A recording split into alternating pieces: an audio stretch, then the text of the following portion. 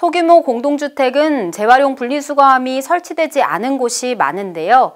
강서구가 쾌적한 주거환경과 올바른 쓰레기 분리배출을 돕기 위해 분리배출 수거함을 무료로 설치해드립니다. 지역 내 연립주택, 다세대, 원룸 등 6세대 이상의 공동주택이면 누구나 신청할 수 있으며 선착순으로 30곳을 지원합니다. 신청은 전화로만 가능하며 현장실사를 거쳐 캔, 유리, 플라스틱 등 6개 수거함과 수거용 마대를 지원합니다. 한편 강서구는 음식물 쓰레기 배출을 돕기 위해 RFID 종량기와 대형감량기 설치도 무료로 지원하는 등 올바른 쓰레기 배출 문화가 정착될 수 있도록 다양한 사업들을 펼치고 있습니다.